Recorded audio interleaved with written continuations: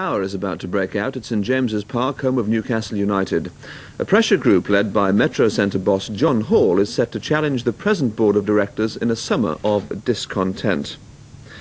The group of businessmen, most of whom would have a hard time denying they're millionaires, have formed the Magpie group, and it looks as if the battle for the hearts and the minds of the shareholders will almost certainly lead to an extraordinary general meeting.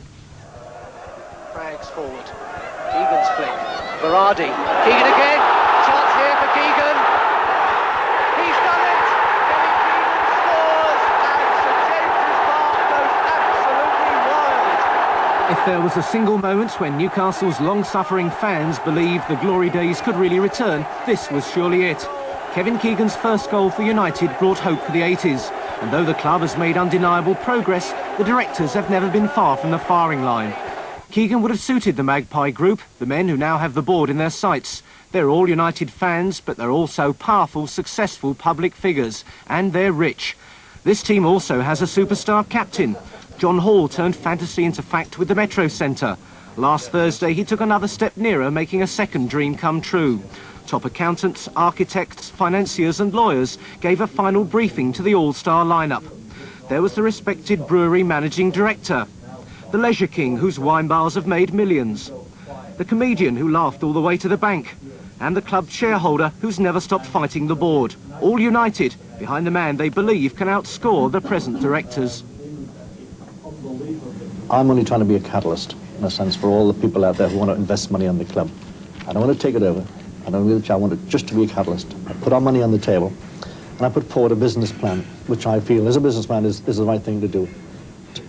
To secure a new share issue, to raise about £10 million from a share issue and borrowed money, to put that money to work into the football ground, to reconstruct the ground, to build the Leazes End and Gallagher End, in a sense, to strengthen the playing staff, the management staff and the promotions, put it all together in a package, a business plan, which we're this evening bringing together.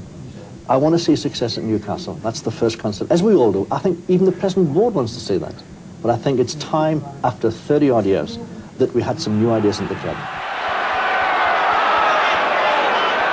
This is a glimpse of Newcastle United when they were the Liverpool of the land. Unfortunately, it was in the first 10 years of this century. During that golden era, they won the league 3 times, the FA Cup once, and were beaten finalists on 4 other occasions. This is the last Newcastle United side to win the league in 1927. And ironically, one of the stalwarts was Stan Seymour, the father of the present chairman. He, in fact, was the first major critic of the board before he became a director himself. Another historic moment, the last goal scored by a Newcastle United player in the FA Cup final. Mitchell shows superb ball control as he manoeuvres into position. His play is worthy of Matthews himself as he prepares for his shot at goal. Fingertips deflected, but Hannah crashes it home. 3-1. The scorer was George Hannah, 33 years ago. Since then, Newcastle have won 1 major trophy, the European Fairs Cup, and the fans made the most of it. Over 30 years, we've had no real success. If you're running a business, and my business didn't show success for 30 years, even Tyne-Tees Television, you wouldn't be there tomorrow. I'm just looking at it from the past and saying, we haven't achieved anything, so we must examine why we haven't achieved it. But we're willing to inject a large sum of money.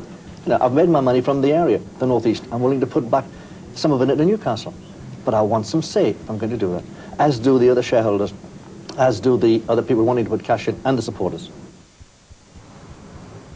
The Magpie Group have reached the ordinary Newcastle fans through the pages of the city's evening newspaper. The Chronicle unashamedly backed the campaign. The black and white response has been pledges from the public to buy shares if they get the chance. 5,000 forms have been returned, promising more than £800,000. The minimum was £10. Many offered considerably more. It's very hard to be unbiased about a subject like this. The feeling amongst the supporters has been for many years now that Newcastle United should be about winning silverware. And that hasn't come through. 33 years, since something like that happened in Newcastle.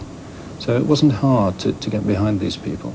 We've done several campaigns on the Chronicle in recent years, and we've never, ever had a response like this. pledges are one thing, but actually getting the cash out of people is another. Do you think that people would live up to that? I think they'll more than live up to it. I think they might even double it or treble it when it comes down to hard cash. I think they're more than happy to put their money where their mouths are on this matter. The stories behind the campaign have flowed not so much from the keyboard as the heart of sports editor John Gibson. He has a crusader's zeal. It's not a personal campaign against people up at St James's Park. It is a simple effort to get success into a club which I consider very dear to me and is dear to a load of fans, and never again will the same fans be able to come up to me and say, you did nothing. In fact, they're now saying, thanks for having a go. Regardless of what happens, you've had a go on our behalf, and we appreciate that. And basically, that is what we are. We're just the voice of the man in the street. The Newcastle directors themselves have often had to take more abuse from the terraces than the players the fans pay to watch. The habit of scoring own goals certainly hasn't helped. They signed Kevin Keegan, a masterstroke, but he left urging them to spend big to progress. Manager Arthur Cox steered them to promotion, but he quit when he felt he wasn't wanted. The club started to develop exciting young players like Chris Waddle, but he was sold to Spurs, where he's now an established England international. The fans switched behind another hero, Peter Beardsley, who went one better, a World Cup star overnight. But the fans saw red again when 1.9 million took him to double champions Liverpool. They believed too much of the cash went into paying for the new stand, which had to be built when the old one was condemned. The board insist its impressive facilities will generate cash, and they point to their signings. Paul Goddard cost $400,000. $500,000 went on making Mirandinha the league's first Brazilian. Then last month, $750,000 for John Robertson lent more weight to the board's defensive record. I think we both have the same intent for the club, but I think now, in a sense, that the cash isn't there in the club. If the present board, in a sense, would sit down and look at our business plan, and if they could raise the cash and put forward the ideas which we're proposing, if they accepted the right ones, I would quite willingly step back. But in a sense, you know, we believe, passionate businessmen and supporters of Newcastle, it needs a large injection of money into the club. Money's not the only thing, but it's a start. If you're financially sound, you can move forward. If the Magpie Group are to succeed, they have to win over not just the board, but the club's small squad of shareholders. It may simply be a matter of money talking, but the group's greatest strength lies in the depth of talent they've signed. Respected figures have publicly stepped forward and declared it was time for change.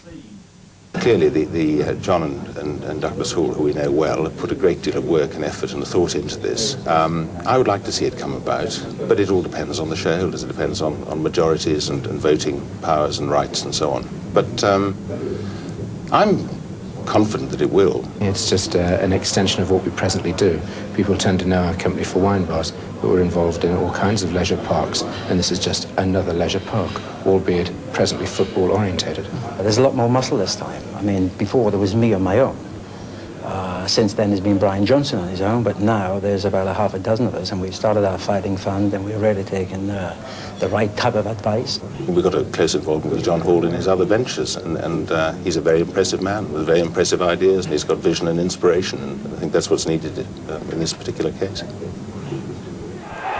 Even if John Hall doesn't keep the directors under pressure this summer, then Paul Gascoigne almost certainly will. If he follows the Waddle-Beardsley exit route, then anti-board feeling will swell up once again.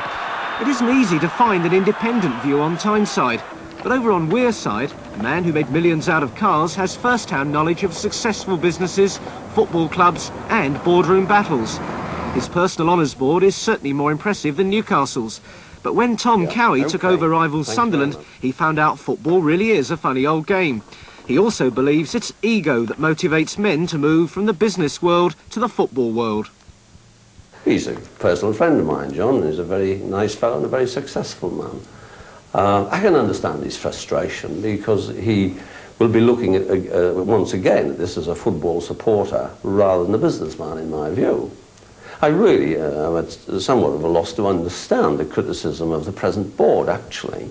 Because, all right, perhaps they're not the most charismatic board in the world, but I think their performance would stand up to investigation. They haven't yo-yoed up and down the divisions.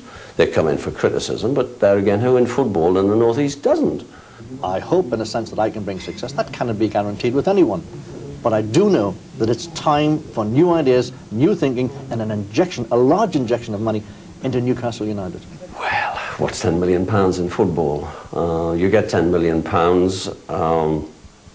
the players know you've got it. They'd want 9 million straight away because they're rather mercenary, as we all know. I think it's the greatest challenge the Newcastle United board have ever faced, and are ever likely to face. And if they survive this one, they'll survive anything. Do you think the present Newcastle board will survive this one? I do, I really do, because A, as I say, their track record's not that bad. Perhaps their PR work leaves something to be desired. Perhaps a good spokesman appointed for just that operation would make them a lot more friends than they've got at the moment. You have to win things when you're a football club. You know that. When you go to business, you have to get success. The football club needs the success, which is winning titles, winning leagues. And I want to see United, when eventually Europe comes, to be a champion among champions in Europe. My advice to John would be, don't do it. Keep hold of your money and put it to a better use.